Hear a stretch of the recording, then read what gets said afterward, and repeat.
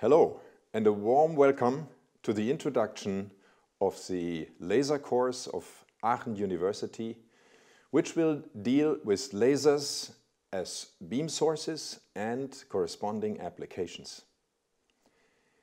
The videos have been put together over many months by many people, and we indeed hope and trust that it will be a sound basis for you to learn and rehearse and have fun with laser technology.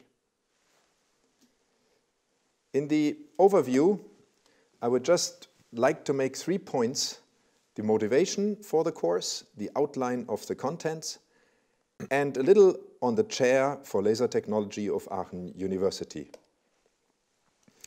The motivation actually stems from the vision of tailored light.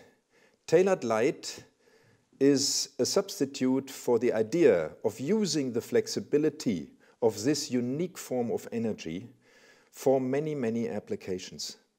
And as you see in this view graph, we can tailor the light in terms of power, energy, spatial quality, that is focusability, temporal quality, pulse durations, pulse repetition rates, frequencies, and last not least, spectral quality, standing for the individual wavelengths that we can use in building corresponding lasers.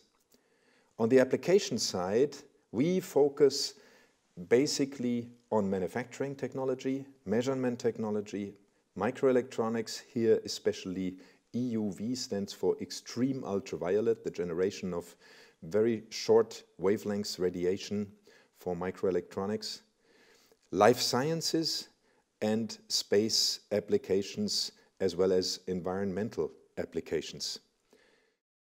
Very important in this context is the arrow in the middle, the double arrow, connecting the two worlds and being the reason for the tailored in light for a better society. Why lasers? Why photons? We all know electricity is a wonderful form of energy. However, it is mass-bound. Electrons have a mass. The only form of energy in this whole universe which has no mass, which is not mass-bound, is electromagnetic energy. And light is a very special, high focusable in space and time part of the spectrum of this electromagnetic form of energy.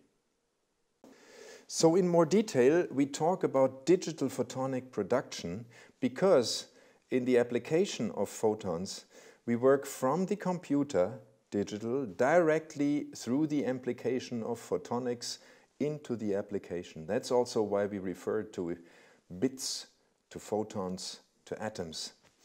In more detail, we have the opportunity to handle the highest thinkable power densities, highest speeds, of course, speed of light, shortest interaction time, highest precision, down to femtoseconds or even attoseconds. As mentioned, we have no physical mass connected with the photons, so we have no mechanical forces, no mechanical tools, and the very good controllability directly from the computer-aided design into the product. Here you see an overview on the individual videos. And on the left, you can see the videos which deal with the lasers, the beam sources.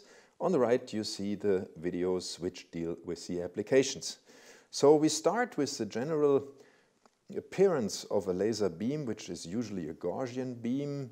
We talk about the beam parameter product and the beam quality, the spatial beam quality, thermal radiation and laser radiation. And then we go into the lasers themselves, the laser principle, a little on the fundamentals, on the wave equations of electromagnetic radiation, Maxwell and wave equations, diffraction, and the properties of coherent and incoherent light interference and coherence.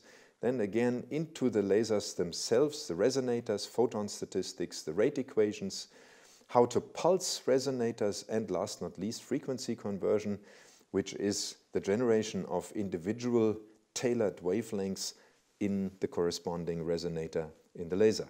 On the application side, we begin very general with reflection, absorption, and transmission, the fundamentals of interaction, Then the reaction of the material in terms of solid state, that is heat conduction, the melt phase, which is melt pool dynamics, and the plasma phase, which is laser metal plasma interaction.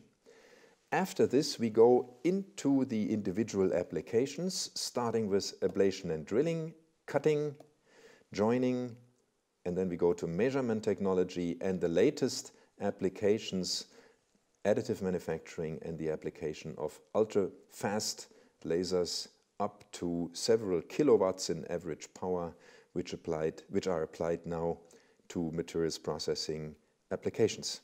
The activity has been launched and started by the Chair for Laser Technology of Aachen University. And at this point, I think it's very important to mention the team which has been part of this generation process. Many of the view graphs, the videos, the animations have been designed and prepared by a team. And the members of this team are Carlo Holly, Thomas Schwarz, and Martin Walochnik. This concludes the introduction to the videos on the laser courses in Aachen University Chair for Laser Technology on lasers and laser applications. Have an effective and pleasant learning experience in watching the videos, or in short, have great fun.